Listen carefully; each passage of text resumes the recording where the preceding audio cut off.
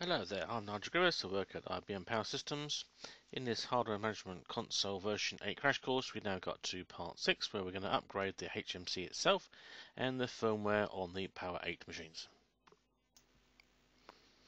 First we'll check what version of the HMC we're currently at. So this is 840 and it's got 1588 as the latest service pack. So we click on the HMC update function, bring it up a little bit and hit the next. We've got a FTP server. I've downloaded 3 service packs all into one directory, so we're going to have a look at those in a minute. It needs the FTP server details in here. So on my machine, for stock reasons, it's called Purple 3. Secret password, and then we put in here the directory where I dump the files. I was logging into the FTP, looking at those files, deciding if they're okay for it to install. Does some checks on them, so it takes a little while.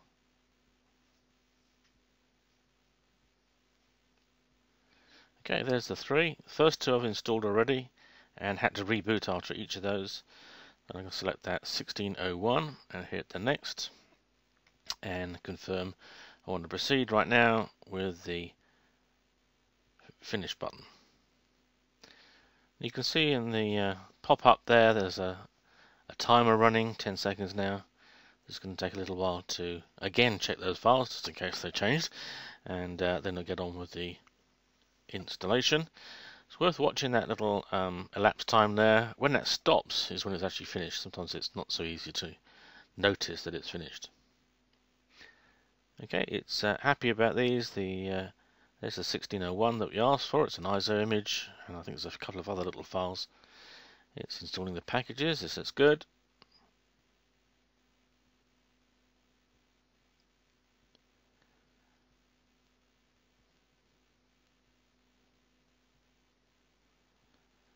Unfortunately, the rest of the information slides off the bottom, so we can't actually see what's going on unless we drag down that little bar there. Doesn't take too long, maybe 3 minutes or something like that.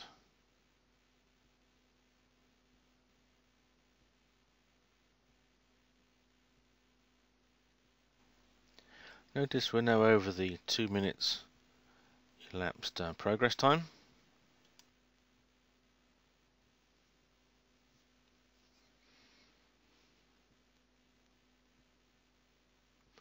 Okay, got up to 2:24, 2 minutes 24 seconds, and they went down to 1 minute 19 seconds. I can't say I understand that. It said successful at the bottom, and it says it really wants to reboot now. As we've probably got a pair of HMCs, we're probably okay to do that right now. So let's close our window. I'll reboot the HMC. It'll actually reboot itself, and I skipped a bit of time, about 5 to 6 minutes or something, for it to boot up, and there we have the 1601 is now installed. So that's the HMC updated, and we can see on the update panel here that it doesn't record which particular fixes you've got. That's over here on the HMC management. We hover over that line. Down in here, I'll scroll to the bottom. We have our older machines in here, the Power 6 and Power 7s. They have their own streams of software in here, and you can see the AL 730s, 740s, and the even older 350. Up in here, where the service level for the system firmware is 840. Although if you look at this one here, as our review machine, our 850, the 840 firmware didn't come out at the same time as the others, and we're expecting that in another 10 days, so I'll have to do an upgrade at that point. Here though we got the 840 and is, if you like, subversion 33. I checked on Fix Central and 56 is now out, and looking through the details there on Fix Central, there's a great big document you can see for the README, and loads of exciting new features that we actually want to go and test, and probably increase the reliability of our machines and all sorts of things. So I'm going to upgrade our line machine here. It's an S822, as you can see here.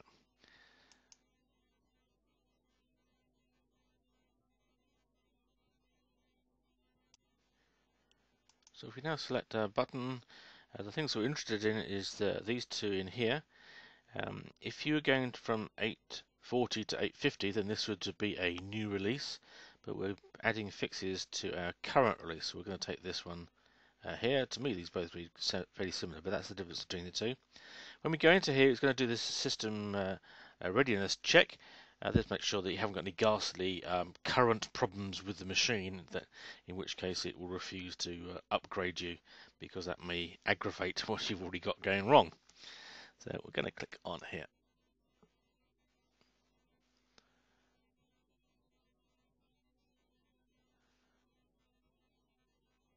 Okay, so we're going to select the start the internal wizard, and FTP site. That was lucky. We can actually get it go straight to the IBM website. If you on the internet, very few people are very directly on the internet with the HMCs, but it could be there. And my machine is actually called Purple3 root user, and my password. Let's hope I can get that right. Accessing mounted description. No, I don't want that, and that's the wrong place. Oh, that's the last time I did something. So my directory is now this one here. And we'll OK that. It'll go off and look in that directory for what's available. Okay, that's the internal readiness check. No errors. That's good. This is a good sign. It used to worry me a great deal. But it's no errors, not errors found. Then we're going to be asked, do we want to carry on?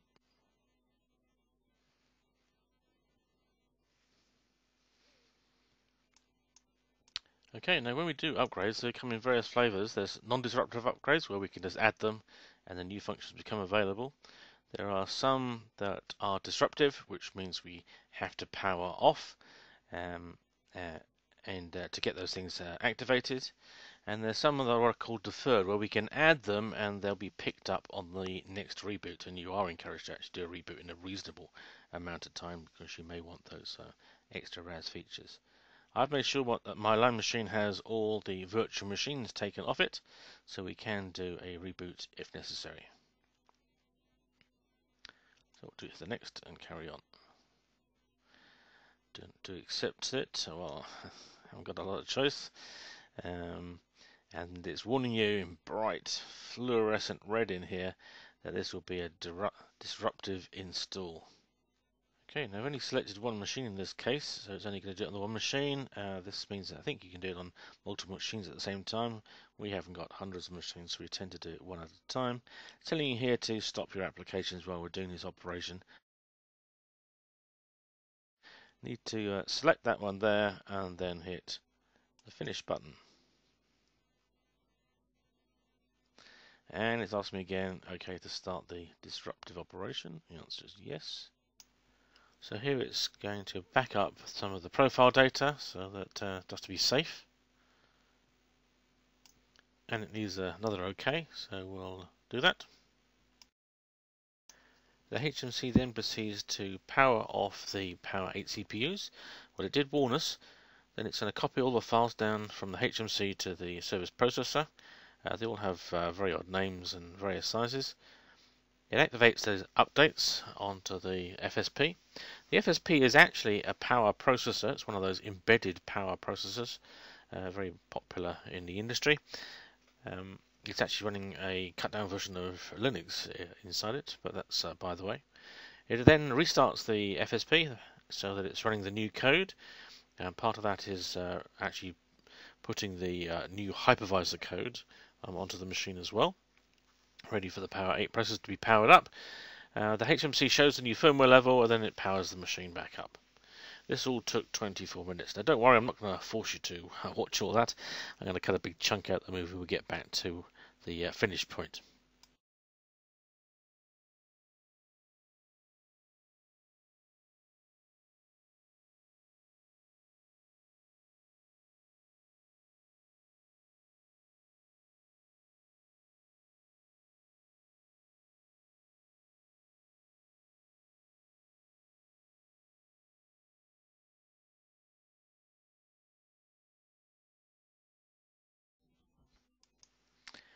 So we can see the whole thing is completed, all the updates, and it took 24 minutes, not 34. Well, it's nice to take less time than you were expecting.